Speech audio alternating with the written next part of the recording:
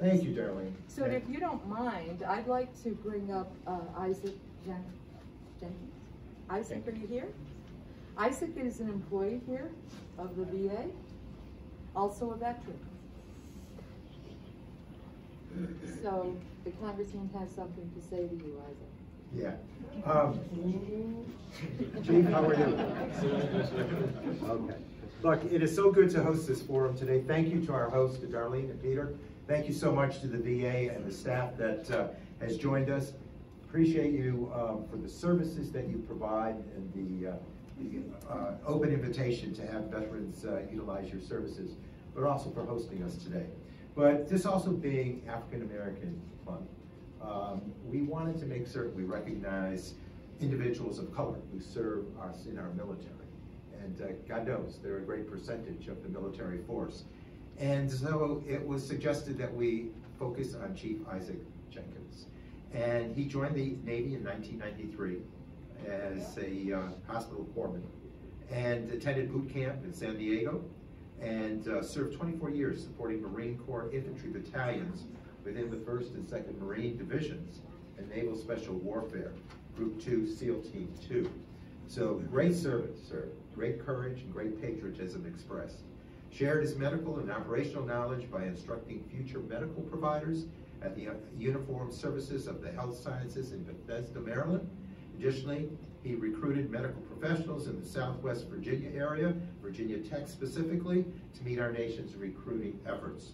Chief Jenkins has deployed to Africa, the Caribbean, Europe, the Middle East with Kuwait, Iraq, and Afghanistan amongst them to fight the war on terror. And it's your force and your effort, combined with those in the military as your colleagues, that have saved this nation and have promoted and protected our freedoms to the entire world. Upon retirement in 2017, the Chief took some time off before joining the Veterans Administration in 2019 to serve our nation's veterans. He now works in the Learning and Development Department. And Chief Jenkins, it's our honor to present to you this American flag and to thank you for your service to the country and a certificate of its being flown over the nation's flag.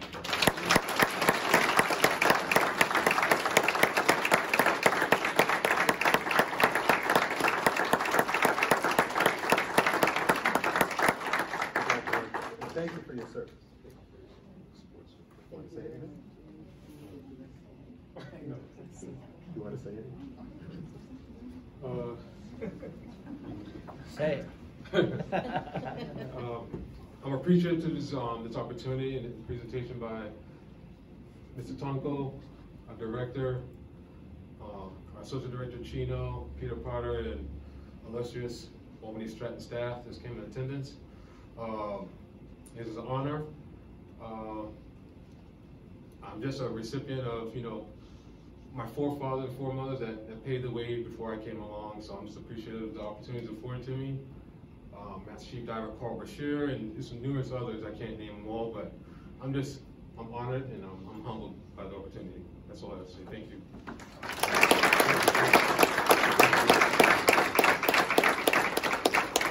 Well, it's great to recognize an individual who not only served this nation so well on the battlefield, but also now continuing his love for the veterans through service at the VA.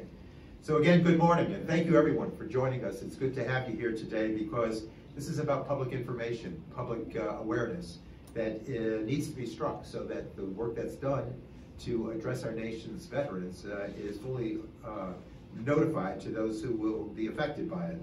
So I wish you all well as you journey through the efforts to get services provided you. I want to start by thanking Darlene, certainly Darlene Delancey and the Albany Stratton Veteran Medical Center for hosting us at this event again, and Peter Potter in a special way for having worked with us and putting this together so that we could walk through the details of the PACT Act. Let me also acknowledge a good friend and a hard-working assembly person. I served in the State Assembly for 25 years. I know that Pat loves representing her 109th district. Thank you, Assemblywoman Fahey, for the work you do.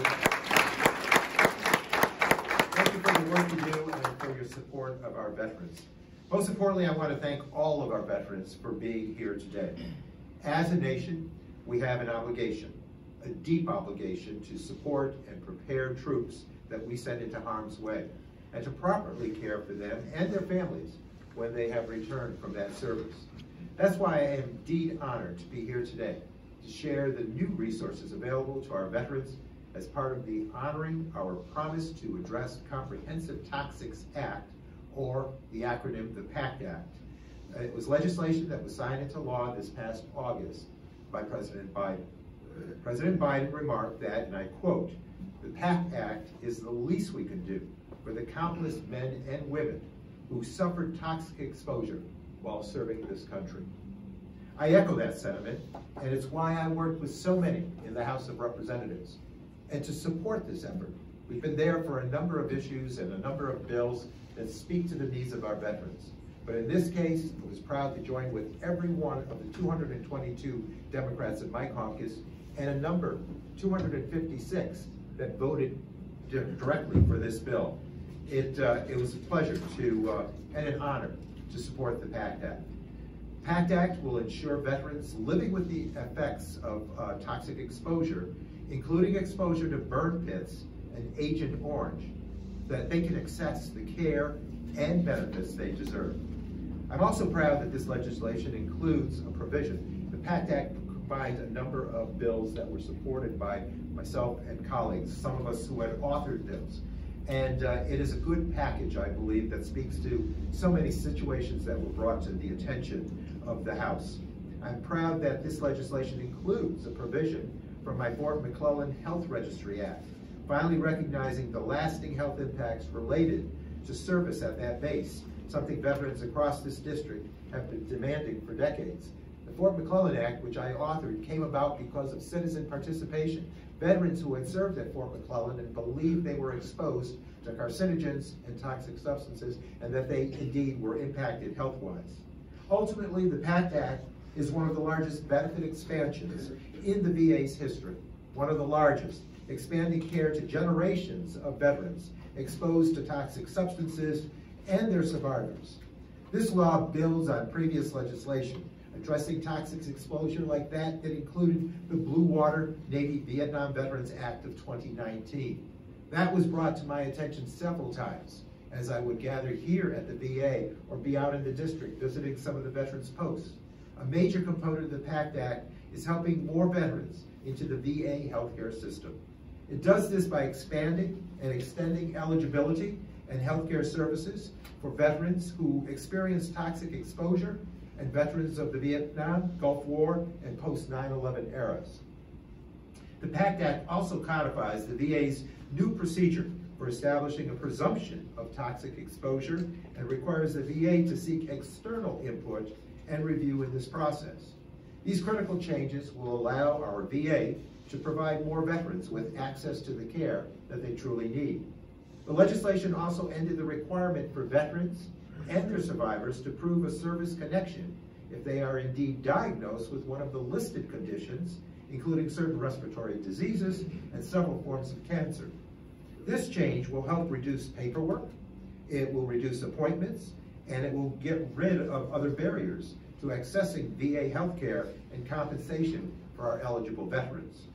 To help better understand the impact of toxic exposure, the PACT Act requires the VA to conduct studies of veterans who served during the Gulf War and analyze the health trends of post-9/11 veterans. In addition, the Secretary of Veterans Affairs will oversee a multi-agency effort to develop a strategy for furthering toxic exposure research.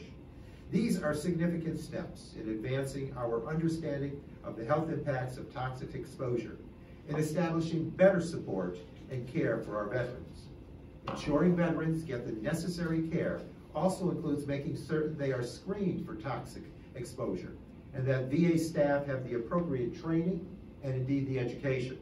So the PACT Act requires that veterans enrolled in VA healthcare will get regular screenings for toxic exposure related issues. This legislation also allocates critical resources to the VA to guarantee timely access to services and benefits for all eligible veterans. I hope each of you leave here today with a better understanding of how to access VA healthcare and benefits following this new expansion. My office is committed indeed to being a resource to veterans and their families who need assistance So please, never hesitate to ask for guidance and assistance. I want to reaffirm my commitment to strengthening healthcare for our veterans and providing the full benefits, the full support, and the educational assistance we have promised to veterans, their service members, and their families. Our veterans have sacrificed so much for our country, and it is our duty to ensure that they receive the care and the support they deserve. The PACT Act is a significant step forward in fulfilling that promise, and I will continue to fight for our veterans every step of the way.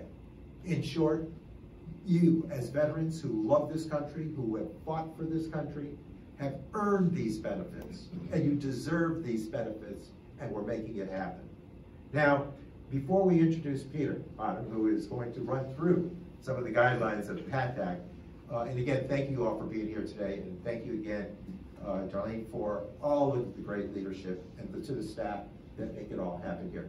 But I see that Assemblywoman Fahey is here for us today, so Pat, if you'd like to share a few words, and we'll move to Peter for his presentation.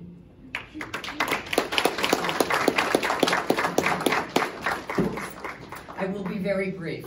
Thank you. I really am here to, one, because I jump at every opportunity to visit our veterans and the Stratton Center, and to join in the accolades for Congressman Tonko, as well as our president, who made sure that this was passed.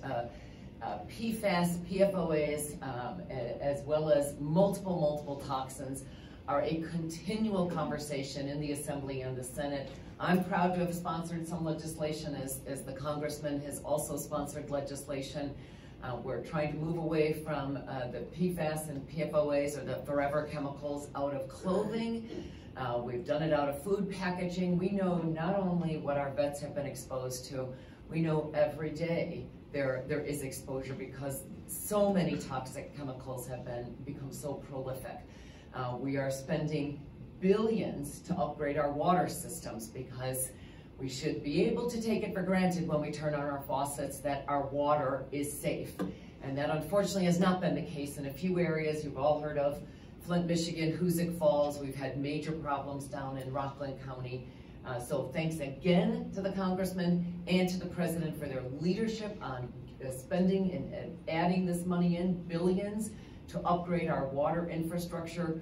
We supplement that to the tune of hundreds and hundreds of millions of dollars, because it's so expensive, yet it's so imperative. So again, just to say thank you. I have an 11:30 in the chamber. You're gonna see me sneak right out, but I just didn't want to miss this opportunity. And it's mostly, we never hesitate on any opportunity to say thank you. Thank you, thank you, thank you for your selfless service as veterans, and to the families who support our veterans. These are small measures to show we value you, we support you, and always happy to join Congressman. Thank you for the leadership. Thank you very much.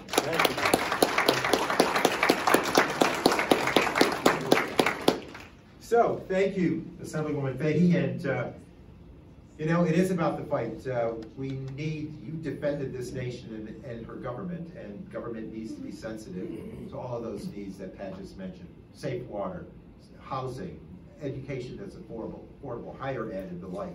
But today we're going to talk about the PACT Act, and Peter Potter is going to walk us through some of the key provisions and definitions in this new legislation, and just how the policies may impact each of you. So, Peter Potter, you're on.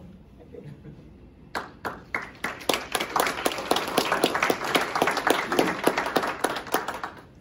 Well, I'm actually glad Assemblywoman Fahey left before I started talking. That would have given me a little bit of a complex. Okay, let me fire up the old computer. So the PACT Act. This is a very unique opportunity for VA. It's going to be, as you've heard earlier, the largest, since the Vietnam War, the largest opportunity for veterans to be able to enroll in the VA system. I am a veteran who gets his care here. I not only talk the talk as a public affairs person, but I walk that walk. I see all my doctors here. I actually love my doctors, and they've gotten me through a lot of tough times, and a lot of that can be attributed to the PACT Act. So this is very near and dear to my heart. In fact, I do want to compliment the Congressman.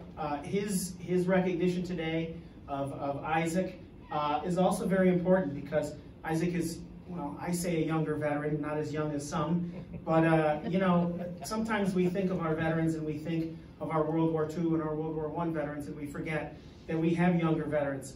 And it's this age range. I mean, the PACT Act is affecting Vietnam-era veterans all the way to today.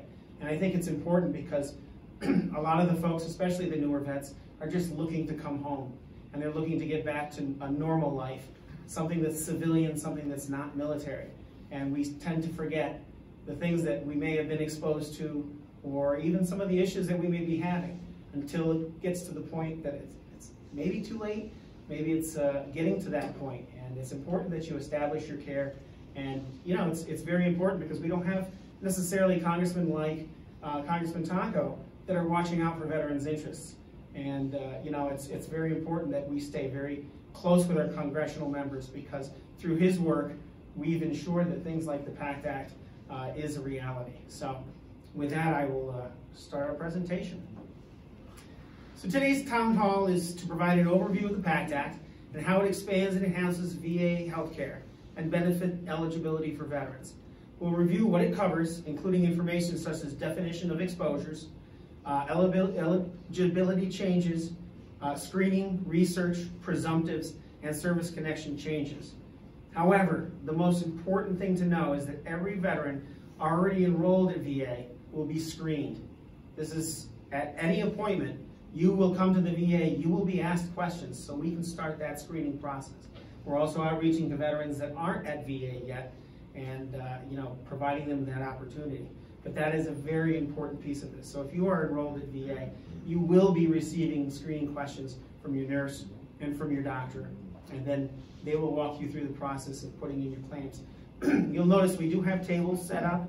We do have an enrollment table. If anybody here is a veteran who is not enrolled in VA care, I highly recommend it. We also have our VBA and our partners in crime, the VFW, who have offices right in our facility. They can assist you with putting in claims, and Comp and Pen is a very important piece. And the thing about PACT Act is it also includes survivors. So, you know, sometimes as veterans we think of ourselves and say, oh, we don't need that, we want to save it for somebody else. It's not the case. This is looking out for the family, looking out for the members and their loved ones. So, what is the PACT Act? PACT Act is a new law signed by the President on August 10th. It is one of the largest benefit expansions in VA's history, likely to impact several million veterans. The law expands benefits and care to generations of veterans exposed to toxic substances and their survivors. VA remains committed to ensuring all veterans and their family members receive the benefits and care they have earned and deserve. The new law includes the tools and resources to ensure VA can effectively implement it and meet the growing needs of veterans today and in the future. First, we'll review some of the terms you'll hear describing veteran exposure. Military environmental exposure. It's a broad term that includes exposure to a wide variety of agents, including nuclear, biological, chemical, and physical. And physical is kind of an odd thing to hear, but that includes things like sound, vibrations, noise, x-rays, and that's all part of our military environment, both deployed and in garrison. Military environmental agents have the potential to cause adverse health effects, either alone or in combination. Toxic exposure refers to a subset of military environmental exposure. Being toxic is determined by the substance, the concentration of exposure, the route of exposure, which could be inhalation, ingestion, transdermal, or intradermal, and intravenous, and the duration of exposure. The PACT Act defines the term toxic exposure, but as a general matter, there are several types of possible exposures of hazards veterans may have experienced during their military service.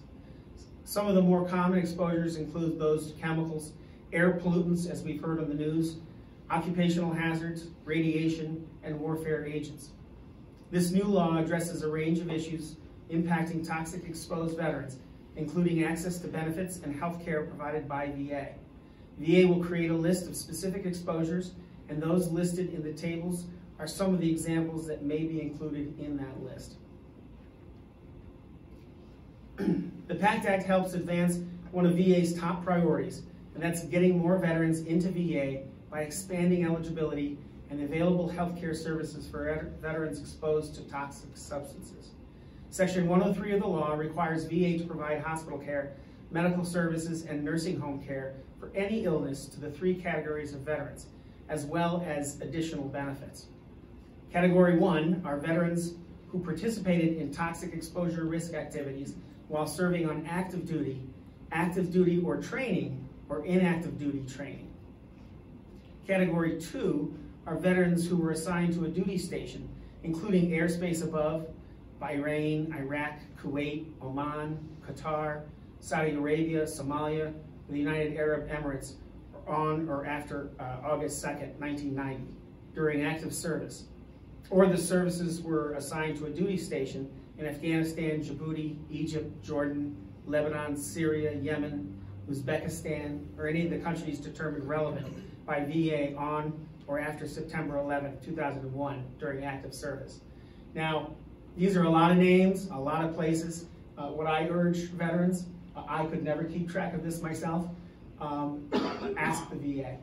Get in touch with your representative from the VA. Let them tell you where you lie within this grouping. And then category 3, veterans who are deployed in support of Operations Enduring Freedom, Operations Freedom Sentinel, Operation Iraqi Freedom, Operation New Dawn, Operation Inherent Resolve, and Resolute Support Mission.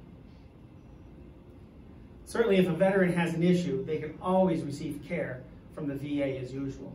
There's a lot of specific dates, and based on your individual services, we can help narrow it down for you to determining the category that best fits your service. We'll take a moment at this slide for you to see various discharge dates and eligibility categories. Again, the most important thing is to connect with VA and begin the process of enrolling if you haven't done so already. And you'll see there's various dates listed. Let VA walk you through that process. It's too easy to accidentally miss a date.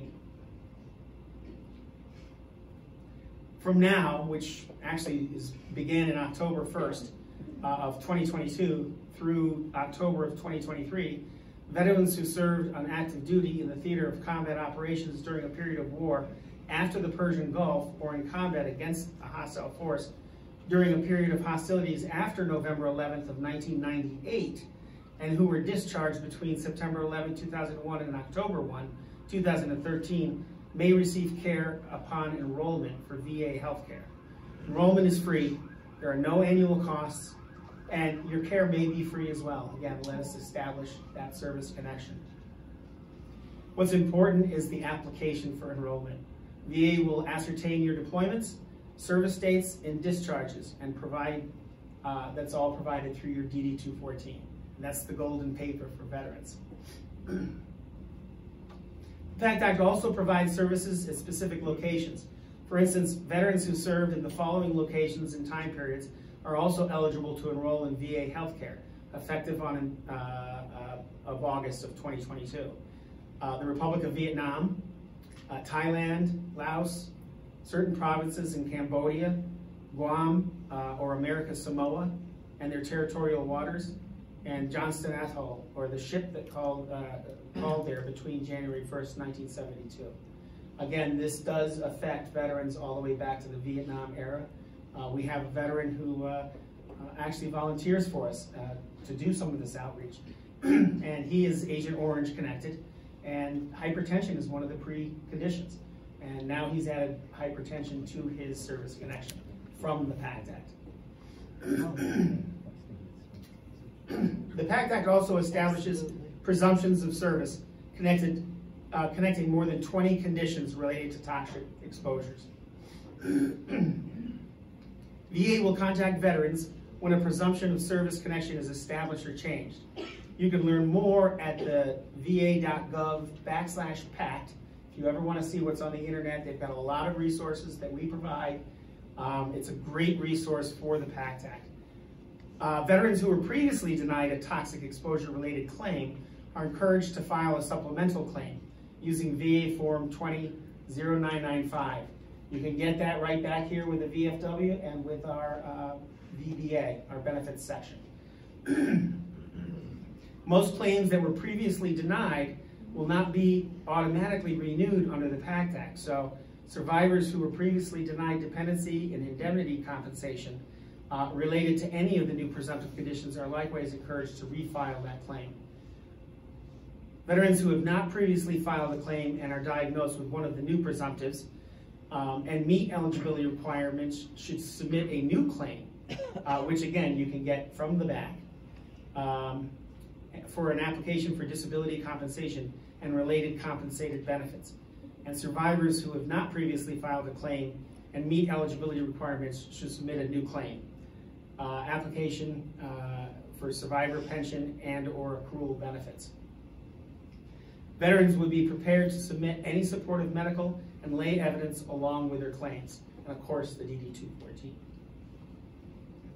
Separate from the PACT Act, Dr. Kate Hendricks Thomas supported expanded review of veterans in combat environments, otherwise known as the Service Act, also expands toxic exposure eligibility for veterans who served overseas.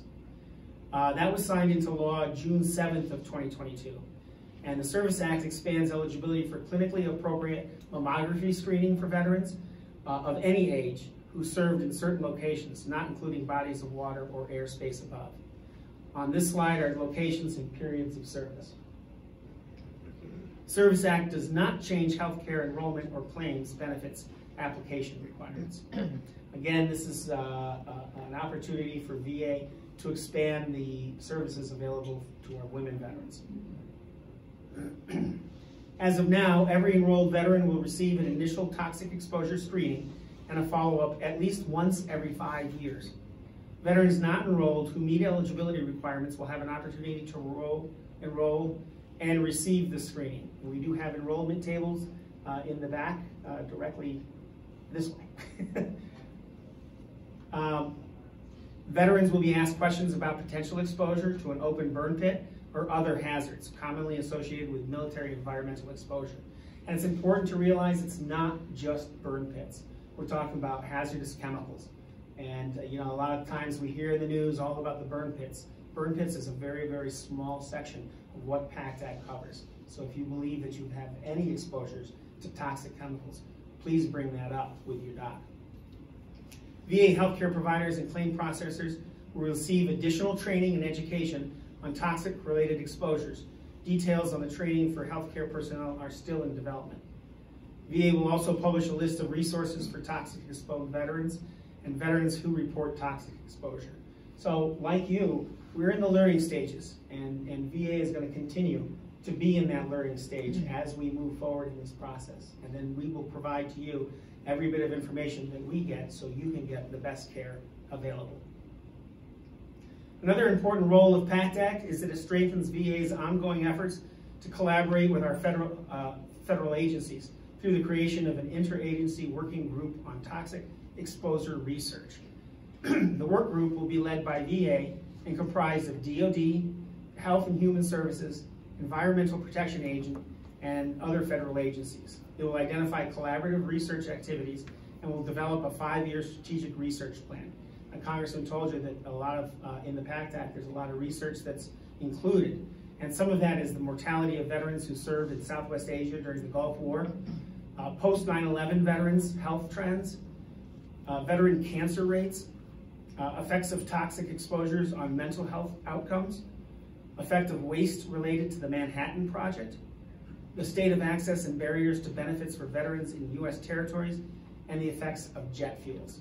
And anybody who I worked on a ship that had JP5, JP8, very toxic fuels. It eat through your skin within 15, 20 minutes. I sat in it, I know. Leaves a really big red spot. VA, which includes VHA and VBA, that's the VHA is the healthcare, VBA is the benefits, continues to work to implement plans and will provide additional information as it becomes available. In the meantime, I encourage you and others to go to the VA's dedicated website, that's va.gov/PACT, P-A-C-T, to learn more. We will continue to do outreach to veterans and families for the next several years. Of course, one of the most effective and strongest communication tools we have are veterans. So in closing, we ask that you help us spread the word. Tell your friends and family, anyone you can, about the care and benefits available at VA and how important it is to enroll. Even if they've tried before or have been denied, this is the perfect time to try again. Whether the addition of a new presumptive condition or change in eligibility is definitely worth the effort. And I'll tell you, one of the biggest responses that I hear for talking to veterans is, you know what, let's save it for a veteran who needs it more than I do. It's probably the most common response I get from veterans. You know what, and apologies to anybody in the federal agencies, government budgets don't work that way. Our budget is based on the care that we provide. So as a veteran, when you come to us to get care, we actually get funding to provide more care for more veterans. Whether that, we don't get raises, I mean, that's a static thing. But what we do get is money to hire nurses, money to hire doctors, money to fund these programs, and it's very, very important. So whatever you can do to spread the word, you'll always get somebody who's heard something bad about VA. I think that we're very lucky in this Albany catchment area. We go from Canada down to Kingston, and from the Massachusetts and Vermont borders all the way out to Utica. And I've heard rave reviews about the care that we provide. And speaking as a veteran, I do see some outside doctors, and that's what's great about VA. It allows you the ability to keep your outside doctors, and VA will actually coordinate the care that you receive. And because we're one giant healthcare system, your records are all kept in one spot, and they can track your healthcare needs in a much better way. So I urge you all to, think about that in your own enrollment, in your families, and in your friends, and invite them to. Is there any questions that I can provide answers to, or any questions that you might have, even if it's not about the PACT Act? I have a technical question. Sure. Yeah. Will the PACT Act allow the veteran to request an expanded blood panel for example, alpha emitters and uranium? Yeah, you know what? That'll be determined by your healthcare provider, and depending on what you present with, our providers, and this is what makes VA a tad better than going to the public, is our doctors see these things on a regular basis. And, there's a commonality amongst veterans. And there's an experience there. It's like folks who struggle with PTSD. I mean, you can go to an outside doctor that deals with PTSD, but what better place where you have a huge population that has experience with that. And our doctors are very much the same way. So they will certainly have open ears if there's a test that you think is appropriate. I guess what I'm saying is, even if they're not presenting symptoms, isn't it important to get a blood baseline? Yeah, they usually run, and I'm talking from personal experience, not that I'm giving up HIPAA or patient privacy. They run a lot of tests, including blood, and anything that could remotely be involved. So again, that's a conversation that you have with your provider. Thank you. Yeah. Anything else? I'm a talker, so I can keep you up here for hours. Ask my boss. So, again, thank you for coming. Thank you for the Congressman for hosting this event. He's been a very strong advocate for veterans and veteran care, and we appreciate everything that he does for us as VA and for our veteran population. And Congressman, I'd like to turn it right back to you. Okay.